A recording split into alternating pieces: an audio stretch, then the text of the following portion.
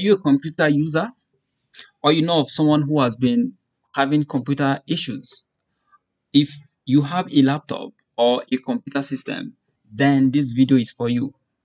My name is Abdullah Isani, and in this video, I will be showing you a simple command that is going to fix most of your computer or PC issues. All right, so I'm going to show you a simple command that is going to scan and fix all corrupted files and errors on your computer. So without wasting time, let's get started. Okay, so all you need to do is just hit Windows Q on your system, then type in CMD. All right, so we're going to type command. We're going to type CMD, then we'll click on run as admin. So I'm going to run this as an administrator, then I'll click on yes. I'm going to select yes. So it brings you to command prompt, right? So if you like, you can change the look of this your command prompt. So I'm going to have something like color A just to change the color of my text. You can use this. So this is just to change the color of my text. So the command you need to type on your command prompt is as this. So I'm going to type sfc space forward slash, then type in scan now. All right, so this is a simple command you need to type on your CMD, then you press enter.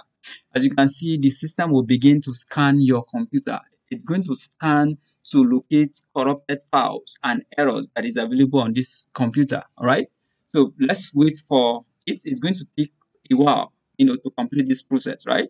And of course the waiting is going to worth it. So let's wait for it to complete. It's currently on 11%. Let's see how it goes.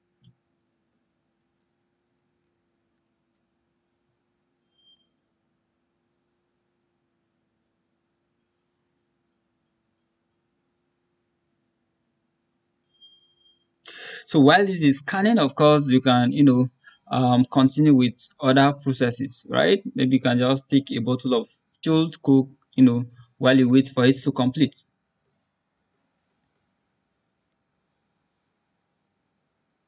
So while this is going on, I'm going to open another CMD to show you, how to check for drivers on your computer, right?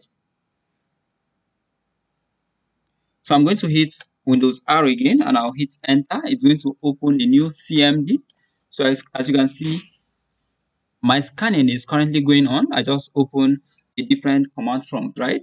So while that is going on, I'll be showing you some little trick, in CMD. All right, so let's say I want to change this color too. So I have color A. Let me give this color B. Okay, this is a different color.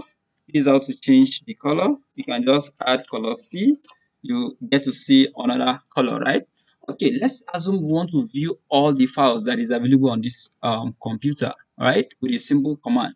So all you need to do is just type something like tree. Of course, it's going to list out all available files that you have, on this computer. As you can see, these are what we have on this machine.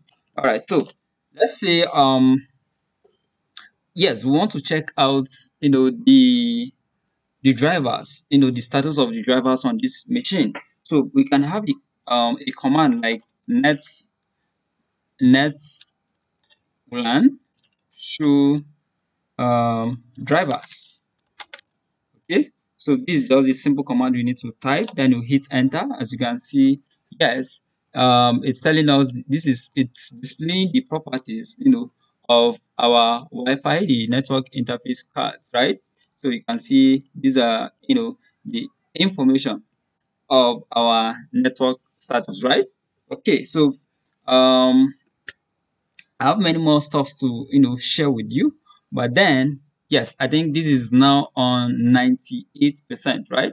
So it's done. As you can see, let's check out this. So beginning verification fees, yeah, the system has completed the scanning.